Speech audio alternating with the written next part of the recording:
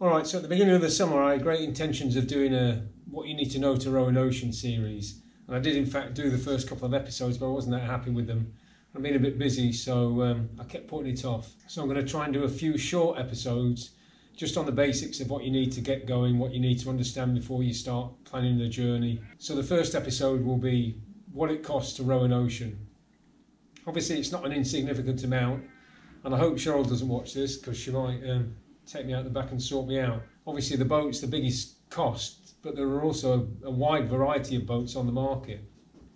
You can buy second hand, which is, there's nothing wrong with that at all, but what you need to consider is also that most people that row an ocean row one ocean, step off the boat at their destination, never go back to the boat, don't clean it, it's stuck in a container, it sits with salty water corroding everything for however long until somebody else picks it up and starts cleaning it up. So it might seem like a good deal, you've got to spend quite a bit on it to get it back in shape. Obviously also different types of boats, and I think I might do an episode just about different types of boats. It's quite a complex subject. So socks, when I first had socks built, I found what I considered to be the best boat builder I could find, Jamie Fabrizio. Socks, bare boat, hand built to a really good quality. I mean, she's absolutely perfect as a boat. Was about £55,000. Sounds like a lot of money, but in essence it took Jamie well over 6 months, 7 days a week, working long days to get her ready on time for me to do my first crossing. Second attempt, socks 2, similar kind of cost. I actually think he did a slightly better job because we made some changes, but again the cost was quite similar. Obviously you've got high residual value in the boat when you finished, but it's not as high as you might think. You know, a boat that's done a crossing's been exposed to the ocean, probably not that well cared for, even though it might have only been for 60-70 days at sea. Used quite hard, could have capsized a few times. So you can pick up a second-hand boat for £25,000 maybe, but you would have to spend 10 to 15 on that at least, and we'll go over those costs. It's really a safety and confidence thing. I wanted to know that where I was making big decisions about safety, especially thinking that you're leaving your family at home, that you made the best decisions possible and the best decisions you could afford. So I pushed the boat out, I guess you could say. On top of the bare boat cost for socks, you've got electrical equipment, so your GPS, you've got your VHF radio, AIS. Realistically, you have to allow, for on a new boat, probably £4,000 for electrical equipment, excluding the water maker. It is the key to staying alive when you're at sea, obviously. About £6,000 for a decent Shanker water maker. If you're a solo, then it makes 15 litres an hour, way more than you'll ever need. I only ever used probably 10 litres a day. And obviously you need to think throughout this costing process.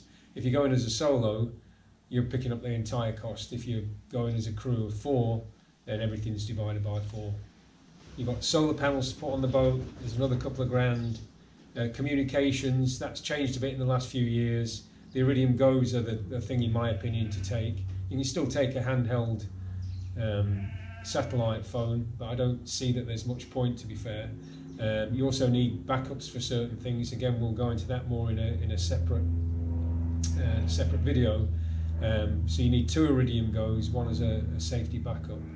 £1,000 to £1,200 for your 2 Iridium Go's. Then your airtime, as much as you decide to, if you call home, it's not very efficient, burns up tons and tons of money. You can text now quite happily off the app, so that's a more efficient way of using your airtime, but it's quite expensive, $3, $4, $5, $6 a minute, and it's amazing how fast it burns up because you're also transmitting from your tracker and sending back your emails and things every day. So every time you connect up, it's a couple of minutes. So it can add up quite quickly, especially if you're on a budget.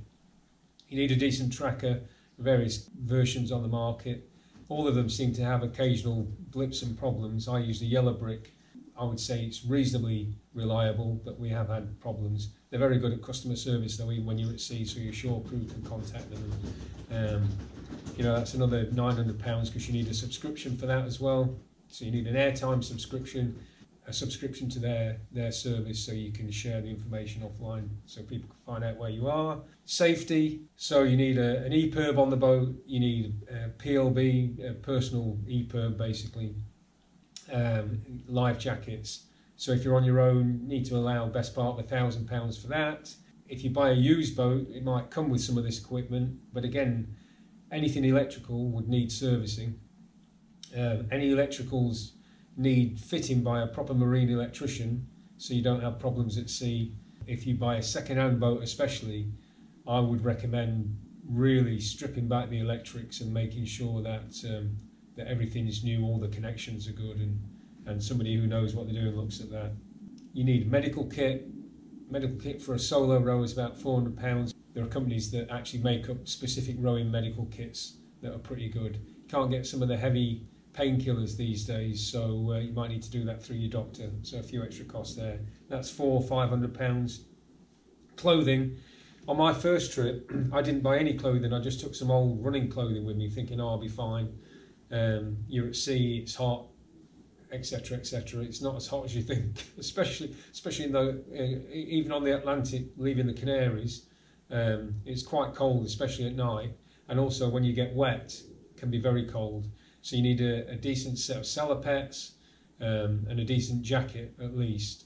That's not inexpensive. You need to allow £800 to £1,000 for decent kit, depending whether you want to take an immersion suit. They obviously cost. If you're in one of the races and you have to take a life raft, or depending on what type of boat you take, you might need to take a life raft. I didn't, but again, they're £1,500, £2,000. Then you've got to think about transport, depending where you're based. How are you going to get to the start? If you're in the UK, for example, and you're doing the traditional trade winds route, you can drive from you can get on the ferry, drive down through Spain or Portugal, get on the ferry to the Canaries, and you can do Canaries to the Caribbean. Still, you've got ferry tickets, you've got to drive down there, you've got to tow the boat, somebody's got to obviously transport the trailer and the car back for you, depending where you're leaving from, where you're going to. Ferry costs at the time, fuel costs, add in £1,000 or so for that. Then the transport return, bit difficult to kind of pin that down at the moment. I think my Indian trip may end up being cancelled because of getting into Australia, but I also think part of the problem at the moment is shipping anything from anywhere. Costs have gone up dramatically. Apparently it's costing $18,000 to $20,000 for a container. So if you're doing the race, there is some help. There's a couple of companies that ship boats back from Antigua or from the Caribbean, and they're quite well tested, but they still have to pay the container rates. So normally you'd allow £3,500–4,000 for transporting the boat back. If you're going further afield, doing the Pacific, for example, it can be quite expensive to get the boat. We shipped the boat to San Francisco, and the first time I attempted to go to Hawaii, that wasn't inexpensive. I failed, so I had to have the boat transported back to Canada. That cost me $12,000 on the back of a truck, and then obviously you've got to get it back from Australia. I think that was about £6,000. Anyway, so if you were doing the Caribbean routes, you would normally allow £3,500–4,000, I guess. Accommodation at both ends, you obviously have to wait for a weather window at the beginning, so that can be a bit open-ended. And when you've finished, you can get out of there as quickly as possible, but you still have to ship the boat, unless you get somebody else to do that for you, which would obviously cost as well. You need to tidy the boat up, get her in the container, get her home. So you could allow whatever you like for that. £1,500 or so wouldn't seem unreasonable. Food per person, probably about £2,500 in dehydrated food, another £1,000 in chocolate, jelly beans, whatever else. And I'll say this about some of the other costs as well, is that although there are costs directly associated with the row, there are costs that you might have incurred. Oh, have you got out? Sorry for the interruption. My sheep escaped and I've been chasing them about for the last hour. The last big item is if you enter a race, obviously a cost of that. I don't know quite what that is exactly these days, but I don't know, £12,000 to £15,000, I guess, whatever it is.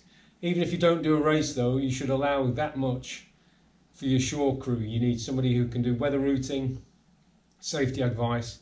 especially if you've never been to sea. Oh, the one thing that I didn't mention was the training courses. So you can go on quite good basic sea training courses, specifically tailored around rowing. That costs you £600 or £700 a person, I think, something like that. I would say for anybody inexperienced on the ocean, that's probably one of the best investments that you make throughout the entire preparation for the journey. So in all, give or take, it's the best part of £100,000, whichever way you do it, whether you do a second-hand boat, new boat. So you can save money if you buy a second-hand boat, but I think there needs to be an extra level of attention to detail when it comes to things like resealing, Henderson hatches. You don't want your food to get spoiled while you're at sea. All those little things that deteriorate from exposure to the harsh conditions out there. Seals, batteries, all that kind of thing. So that's about it. £100,000. I'll get you to the start line and possibly get you home. The rest of it's down to you.